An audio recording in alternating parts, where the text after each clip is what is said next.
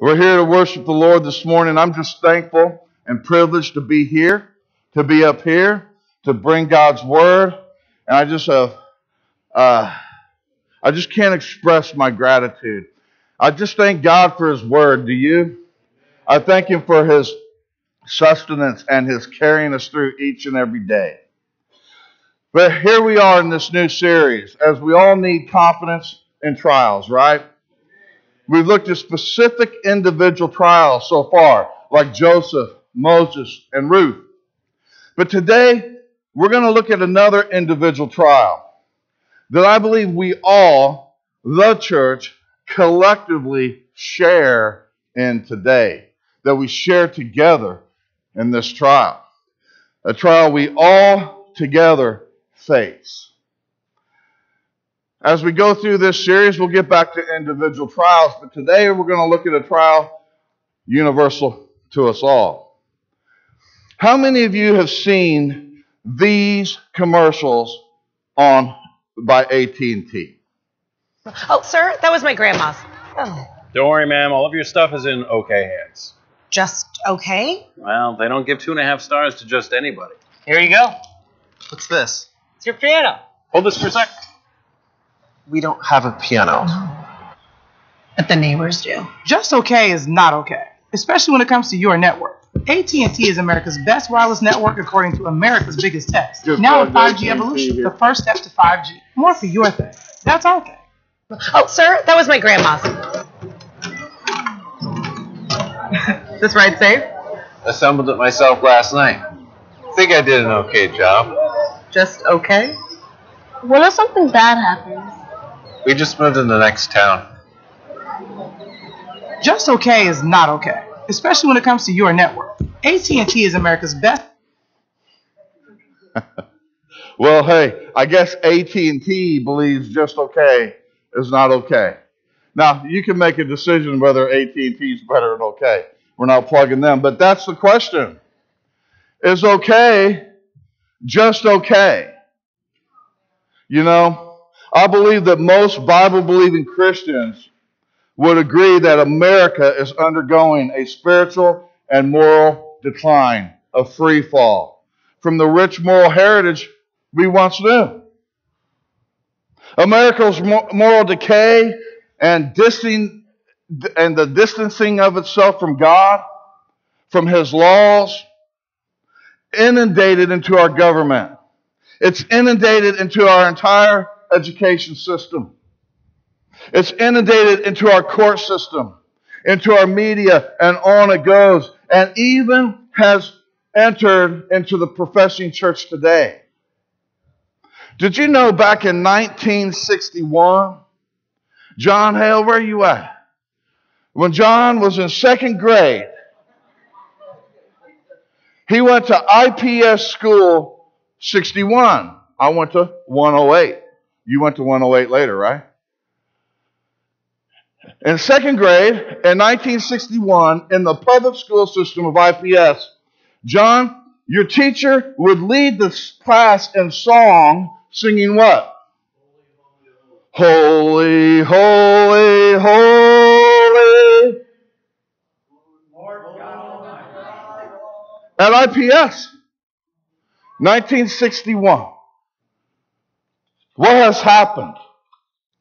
It seems as Isaiah has said, righteousness stands far away, for truth has stumbled in the street. What is happening? What is going on? The trial of the temptation we may feel is that we may be overwhelmed. The trial to feel that the situation we find ourselves in is hopeless. That we can't make a difference, that we're not adequate, that we may not have the tools or the resources to compete with someone else. Or that I may not have the tools or resources to make any impact whatsoever, for our society has fallen. The trial of the temptation to just withdraw, and to withdraw to our circles, and just stay within the Christian community until we either die or the Lord takes us in the rapture. Is survival just okay? God would say, no, it is not. God has more in mind for His true church than just survival. Amen? God has called His people to be more than conquerors and for His church to storm the very gates of hell. That has not changed. So this morning we're going to take a moment and we're going to go look at a man named Gideon. This will be part 1 of 2. Next week will be the second part. I encourage you to be here next week for the finish on Gideon. It's very important. But this is part 1 of 2 in the overall Confidence and Trial series, and then we'll move on to someone else. So Gideon, what's going on? He's a believer in the true God. He was caught up in the judgment of God upon the nation of Israel, and he was just trying to survive. He was just trying to make it through. But God had other plans for Gideon. Plans to make him a difference maker, not just a survivor. Plans to do something in his life, not just hide until he comes. Do you know God can make you a difference maker amongst your friends? He can make you a difference worker among your co-workers at home, at school, on the job, in your community. He can make you a difference maker in this city. And if He so chooses, He can make you a difference maker for the world. Do you know this? God can make a warrior out of the weakest, a fighter out of the fearful, a hero out of the helpless. Which do you want to be? A warrior, a fighter, a hero, or weak, fearful, and helpless? Not the latter, right? Lord, I just pray this morning as we look at this trial we face, as we look at the life of Gideon, I pray, Lord, that you will encourage us, that you will embolden us, that we will realize what you can do, that we do not have to walk in fear. I thank you, Lord, for this church. I thank you for each person here today. May we give you glory. I thank you for the singing this morning. Lord, we have confidence in you. You are the mighty warrior. Lord, nothing apart from you can happen to us apart from you. I thank you, Lord, for your love. I thank you for our salvation. I thank you that you have given us the truth and you've given us a purpose. In your name we pray. Amen. So you ready to get into the Bible? All right, let's get into the Bible. Let's do a little bit of scripture reading here so we can just get the feel. Judges 6, 1 through 16. Then the sons of Israel did what was evil in the sight of the Lord, and the Lord gave them into the hands of Midian 7 years. The power of Midian prevailed against Israel. Because of Midian, the sons of Israel made for themselves the dens which were in the mountains and the caves and the strongholds. For it was when Israel had sown that the Midianites would come up with the Amalekites and the sons of the east and go against them. So they would camp against them and destroy the produce of the earth as far as Gaza, and leave no sustenance in Israel, as well as no sheep, ox, or donkey. For they would come up with their livestock in their tents. They would come in like locusts for number. Both they and their camels were innumerable, and they came into the land to devastate it. So Israel was brought very low because of Midian. And the sons of Israel cried out to the Lord. Now it came about when the sons of Israel cried to the Lord on account of Midian, that the Lord sent a prophet to the sons of Israel. And he said to them, Thus says the Lord, the God of Israel, It was I who brought you up from Egypt and brought you out from the house of slavery. I delivered you from the hands of the Egyptians and from the hands of all your oppressors, and dispossessed them before you, and gave you their land. And I said to you, I am the Lord your God. You shall not fear the gods of the Amorites in whose land you live, but you have not obeyed me. Then the angel of the Lord came and sat under the oak tree that was in Ophrah, which belonged to Joash the Abiezrite, as his son Gideon was beating out wheat in the winepress in order to save it from the Midianites. The angel of the Lord appeared to him and said to him, The Lord is with you, O valiant warrior. Then Gideon said to him, "Oh, my Lord, if the Lord is with us, why then has all this happened to us? And where are all his miracles which our fathers told us about, saying, did not the Lord bring us up from Egypt? But now the Lord has abandoned us and given us into the hand of Midian." The Lord looked at him and said, "Go in this your strength and deliver Israel from the hand of Midian. Have I not sent you?" He said to him, "O Lord, how shall I deliver Israel? Behold, my family is the least in Manasseh, and I am the youngest in my father's house." But the Lord said to him, "Surely I will be with you, and you shall defeat Midian as one man." Imagine the scene. Imagine this taking place. So first, today, let's look at God's call. Gideon's call to be a warrior for God. Go back to verse 11. Then the angel of the Lord came and sat under the oak tree. Gideon was beating out wheat in the winepress in order to save it from the Midianites. Here's our very first view of Gideon, and we find him what? Beating out the wheat in the winepress in order to save the wheat from the Midianites. In other words, the story opens on a scene of defeat. It opens on a scene of despair. See, in that day, instead of winnowing the wheat harvest as it was normally done on the open mountaintops in view of everyone, where the wind would blow and separate the wheat from the chaff in large quantities, that's what would be done. Gideon is now hiding in a wine press, beating or knocking out wheat with a stick. Here's a wine press, and you can imagine Gideon hiding behind the wall. This would be an ancient wine press in Israel. Imagine no grapes in there. That wine press would be deeper. There's a wall around it. Gideon's down low. You can't see him beating the wheat. This is what very poor people did with their meager amounts of wheat, such as Ruth would do, that we looked at in Ruth 2:17. So why? Why is this happening? It tells us he's trying to save the wheat from who? The Midianites. Judges 6:1-7 that we just read tells the story.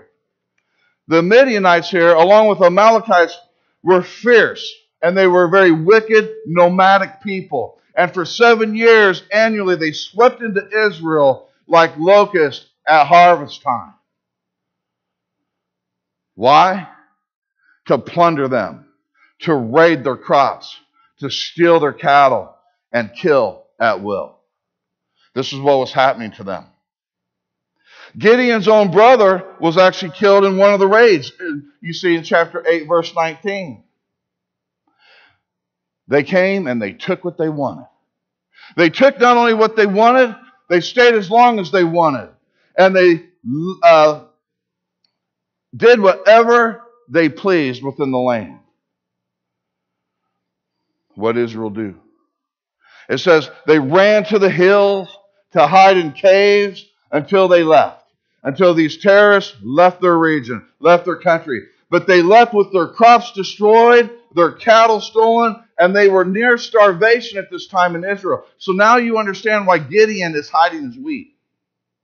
Why he's in this wine press. Why is all this happening to Israel? Other nations should take a warning from the answer to the question. The nations must realize that God is a God of justice, is he not? Judges 6:1 tells us why. That all this was God's judgment upon the nation. It tells us why. For they did evil in the sight of God. They did evil in the sight of God. And as a nation, in chapter 3, verse 7, they forgot the Lord their God and they served the Baals. So not only are they doing evil in the sight of God, but they're adding on to their sinfulness idol worship. Judges 6:6, so Israel was brought very low because of Midian. God is chastening the nation. He's disciplining the evil lifestyle and behavior of the nation. They were brought low by God that they might see the high price of sin. Not only do we see this recorded in God's word, it's so that everyone else and every other nation may see the very same price.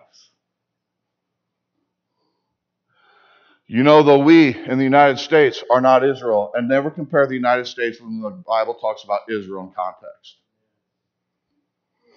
But America may soon find itself under the judgment of God. And we, like Gideon, may find ourselves caught up in that judgment. Gideon is caught up in the judgment. He's living there amongst the people. He's going through the same crisis. Do you know if we're left here and we haven't been raptured and God brings justice and punishment on the nation of the United States of America, we will go through that with the nation. Amen? We are in a trial now during this time of moral decay, but that trial may become even harder in the future if God so chooses to give America what she deserves, if there's no repentance. Therefore, it is in this dire situation that we find Gideon hiding, trying to survive. But here's the amazing thing. God never ceases to amaze us, does he? Look what the Lord did. In verse 12. O valiant warrior, mighty warrior, mighty man of valor. The translation of one Jewish commentary, O brave hero. What? Who are you talking to? Gideon? The weakest, the youngest, the one hiding? O valiant warrior, mighty warrior, man of valor? I mean, is God just poking fun at Gideon here? Is God just being sarcastic and facetious? Is that how God acts? No, God was not making fun of Gideon. He was not being sarcastic towards Gideon. What you see here, God sees Gideon as he can be and will be if he will only let God work through him. God sees what Gideon can be. O valiant warrior. O man of God. O man of valor. Go, said the Lord, and this your strength, and deliver Israel. Verse 14. Are you kidding, Lord? Have you seen these people who've been whipping up on us for 7 years? Oh Lord, how shall I deliver Israel, he says. Or, pardon me, Lord, how can I save Israel? Gideon, you are in the presence of the Lord himself, and you ask this question? The Lord himself is there speaking to him, and this is what you say? We too have the same presence of the same Lord in the times we now live in. Amen? And we so often adopt these same attitudes, these same questions, and we ask the same questions. Lord, how can I do what you tell me to do? How can I make a difference in the land? How can I be what you call me to be? Have you not seen the climate we live in? Hear me now. This question is exactly the wrong question and the wrong response to the call of God. We must remember this. Here lies the problem that we so often see in our lives, the temptation. That is a question focused on self. This is the question that comes up with all kinds of excuses for lack of action, for lack of obedience. We ask God and look at ourselves. It's hopeless. The task is too great. We're the least in Indianapolis. We're the least amongst the megas. Who am I and what can I do in my neighborhood? Have you seen the school system? How can I share Christ in the public school? Lord, are you kidding me? Didn't you know who you're talking to? We need to quit looking at our weaknesses, our circumstances, what's going on in the nation around us, our lack of this latest talent or lack of ability. And we need to set our eyes upon Almighty God, the God who has called us. God did not call Gideon to go it alone. He said, go in this, which is me, your strength, and deliver Israel.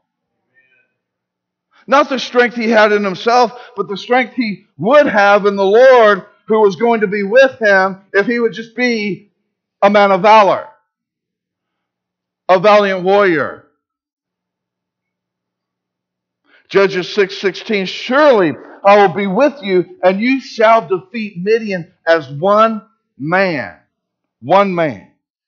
The victory that I will give you, that you think is impossible, will be as easy as if the entire Midianite army was one man. What you worried about? Go in this, your strength, me. Oh, how we need to see who we can be in the Lord. Who are you in God? Who are you in Jesus Christ? We need to see ourselves as God sees us, working through us, and not see ourselves in our own strength. It's when we focus on self, which we tend to do, we see the impossibility of the situation. But with God working through us, no situation is impossible.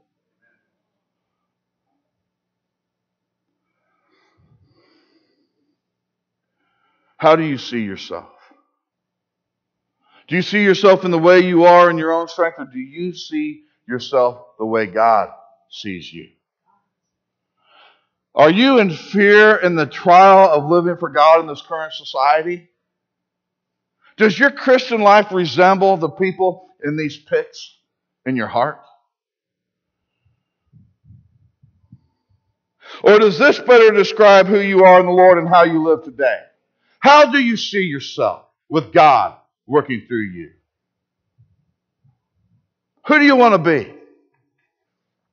We need heroes and warriors for God today who will step up, who will step out of the masses of mediocrity and come out of the wine presses of fear and defeat and take the hand of God Almighty, the power of His presence, the confidence of His promises, and be all He would have us be in His strength.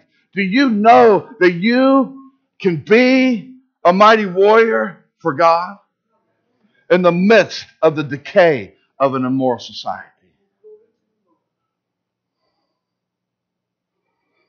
Every weakness you have is an opportunity for God to show His strength in your life, regardless of the circumstance.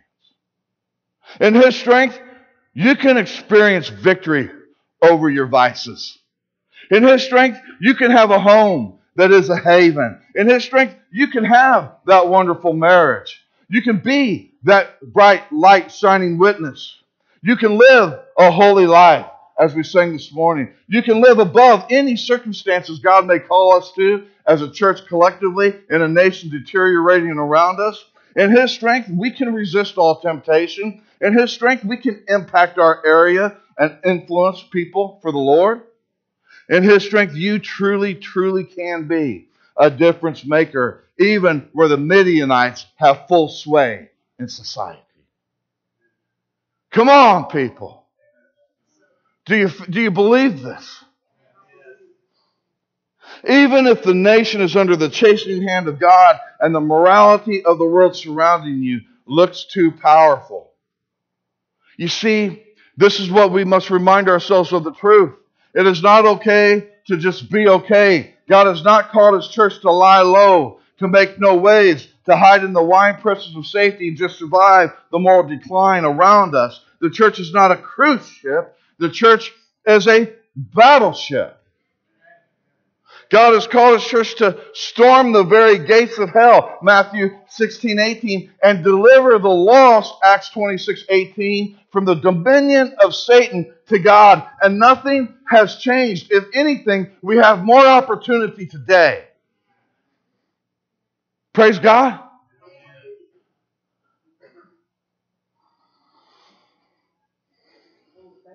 Today, We need to pray for one another. We need to pray for the overall church. That the church today get up and get out of its dens, get out of its caves of self-made securities and godless, faithless compromise, and just go.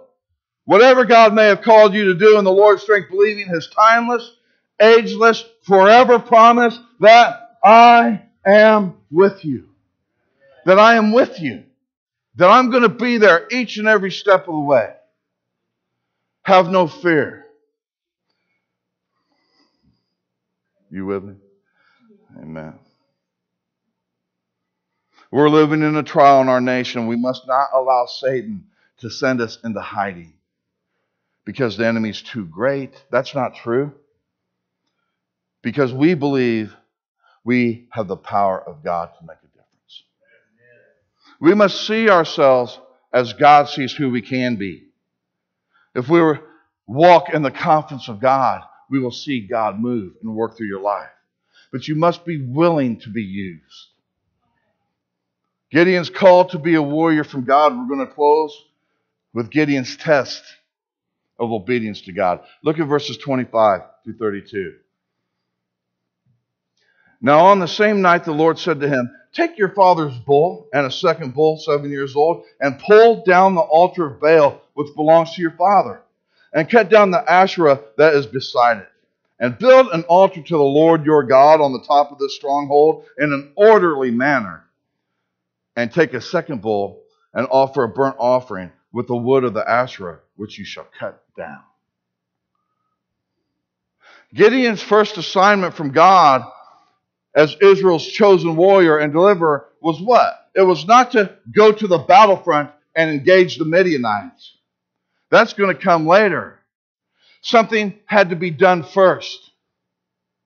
Go home and tear down the idol to Baal that was in his father's house and replace it with the true altar to the true God. Notice something here. There is no compromise with God to who is Lord. You with me? So Gideon, what did he do? Verse 27, he took 10 men, and it said, did as the Lord had spoken to him. Well, our hero did as he was commanded. What do we see? It was not exactly like throwing his body over a hand grenade for his bros. You with me? What did he do? God sees fit to record this about Gideon. He was too afraid to do it in the daylight, so he did it at night. He still did it, but he did it in the cover of darkness. You with me? Don't you love the absolute honesty and integrity of God's Word? It shows us its heroes in all of their humanity. See, God shows us who we truly are. There's no photoshopping going on with God. You see, we get what we get. Poor Gideon, he went there at night, but at least he went. Gideon's fear was that the townspeople would not just try to stop him, but they would kill him. Does that tell you how far Israel's deteriorated? That if you tear down a Baal, they'll kill you for it? Whoa. And he was right to think that. But we know God wouldn't have allowed that because God just called him a valiant warrior and told him what to go do. In the morning when the city saw what happened, they were furious, verse 30. Then the men of the city said to Joash, bring out your son, that he may die. For he has torn down the altar of Baal, and indeed he has cut down the Asherah, which was beside it. Bring him out here. We're going to kill him.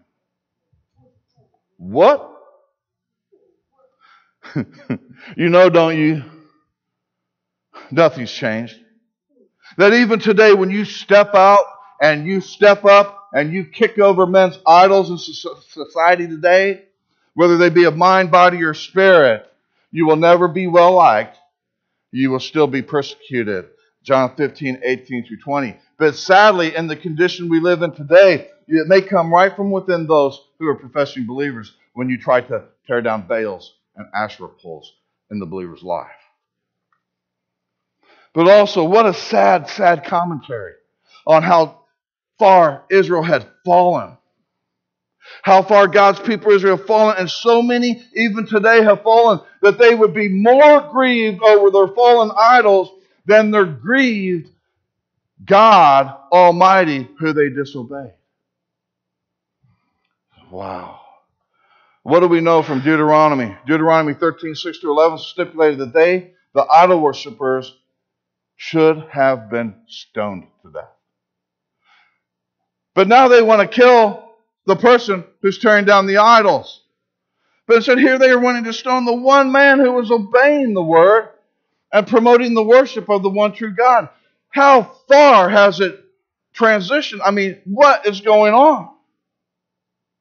What is Israel a vivid picture of? It's a vivid picture of just how far one can fall away when obedience to God is set aside and sin begins to be tolerated. Today, the United States of America is mimicking Israel, and so much of the church looks just like the world. Yet, we can be used of God collectively, even now, as we face that trial together. Do you believe that? Do you still have hope that God can use you? Israel was supposed to go into the promised land and drive out all the nations and their false god. But Israel didn't do that. We know this. Here's the repeated refrain throughout Judges, is that they did not, quote, drive them out, Judges 1:28. They did not do what they were commanded to do. They compromised and allowed them to remain as a grievous source of temptation. What started as disobedience and compromise led to corruption and defection. That's the pathway, my friends, to sin. There is the path that leads to sin, so you disobey. Then you compromise. Then you become corrupt. And then you will defect. Every sin tolerated paves the way for more toleration of more sin and corruption, an ever-increasing downward spiral into a deeper depravity and distance from God. And this is exactly what's happening in Israel, and this is exactly what's happening today in our nation. It's exactly what happened to the people. It's exactly what's happening within the church. But what we must say is, we will not allow it to happen to me through the Holy Spirit's strength and power. But there's a principle here that we must not miss, one God desperately wants us to see. And that's before God sent Gideon out to fight the army of the Midianites, He sent him home to tear down the Baals in his own house. Gideon was obviously aware of his father's Baal worship, but apparently had come to live with it. Apparently, he started to tolerate it, compromise with it, and accept it as common practice. But God said, before I use you, I have none of that. None of that. I'm not going to have any of that. So go start there. The first step to be an instrument of deliverance on a large scale was to start a reformation at home. It was to start a reformation at home. Deal with the sin in his own backyard.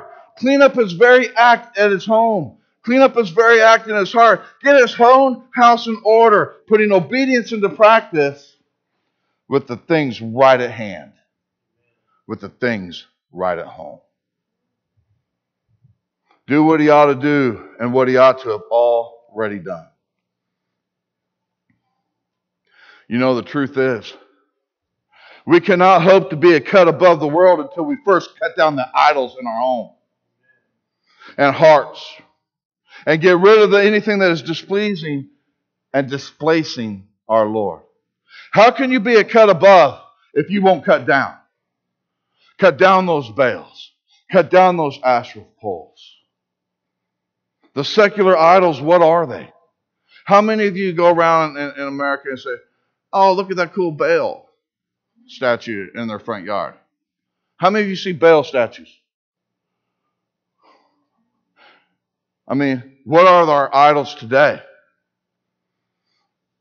Popularity, pleasure, possessions, fashion, money, sex, status, self-love, and on it goes, that are put in the place of the soul love and devotion that should belong to our Lord as we prop up these idols in our life.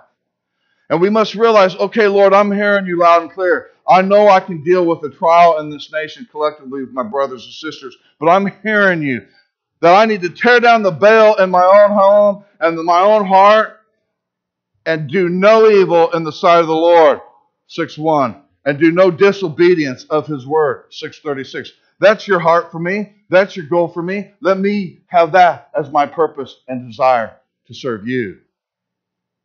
Lord, let me not put you on the back and put another in place of you or have an altar in my home. Let you be my sole object of worship. Let you be my sole object of devotion and service and obedience. For the truth is, we will not have his power to impact our world, to impact our society until we take care of that issue in our own lives. All of us, upon reflection, can think of those things that we can do and not to do right now that would please the Lord. I guarantee there's all of us here can see things we should be doing right now to benefit the kingdom, to encourage the saints, to bring purity into our lives and allow the Lord to wash us clean. It's called holy living. Let's just call it what it is. Godly living, guess what? Is infectious. It's infectious. How many of you want to infect somebody? It's infectious to the ones God's called.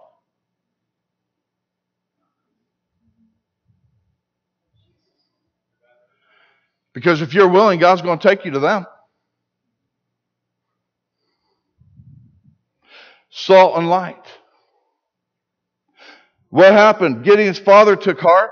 He stood up for his son against the people. And later, what happened? Many of the people in the hometown came out to fight the enemy. So we've seen Gideon's call to be a warrior of God. Gideon's test of obedience to God. Next week, we're going to come out and close this two-parter in this series, Gideon's lesson on the power of God. How many of you want to truly tap into the power of God? We can. Remember the song we just sang? I feel unqualified for what you are calling me to do. But Lord, with your strength, I've got no excuse because broken people are exactly who you use. You know, as a matter of fact, God specializes in working with weakness. 1 Corinthians 1, 26 through 29. Don't we love these verses? For consider your calling, brethren, that there were not many wise according to the flesh, not many mighty, not many noble. But God has chosen the foolish things of the world to shame the wise. And God has chosen the weak things of the world to shame the things which are strong. And the base things of the world and the despised God has chosen, the things that are not, so that he may nullify the things that are, so that no man may boast before God. God gets all credit. God calls and uses the foolish. He uses the weak, the despised, the things that are not, which is what? That is the nothings and the nobodies in the eyes of this world. So that no man may be able to boast before God. Hear me. Your weakness is not grounds for your dismissal. Amen? Your weakness is not grounds for dismissal, but rather the very grounds for God's strength and all His glory to flow right through you. And when it is coupled with obedience and dependence upon God, you will be a valiant warrior. You will be a man of valor. You will be a hero of the faith. You'll be used as God wants to use you.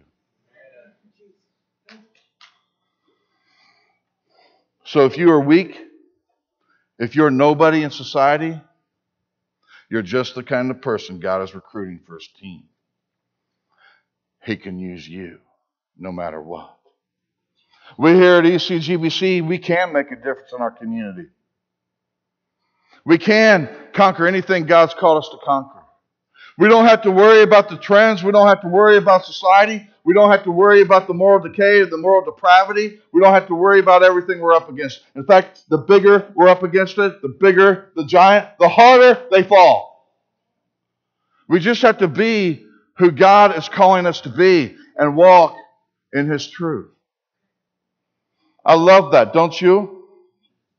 We have to remember the wonderful words of God. I am with you. I am with you. Today, I would like to challenge you to believe that God can do more through you than you can even imagine. It doesn't matter your age. It doesn't matter your position in society. It doesn't matter what you have or don't have. It matters about your willingness and your submission to God. Don't you love that? It's not okay to just survive, but it is okay to thrive. It really is. I would exhort you to look at your heart, to look at your home, and see if there are any veils in your life. Anything that needs to be disposed of, any Asherah poles that need to be torn down. And do it today. Say, Lord, I will do it today. You will open up the door to God's power and blessing in your heart and in your home. And even if others may not follow you, you'll be in the right place that God has for you. You will be well on your way to be used by God in a collective trial that we all find ourselves in. And I'm willing to be with you to say, hey, no matter what's going on in the land, let's stand together collectively and face the trial together. Are you? We can have confidence in trials. So please, let's stand and sing.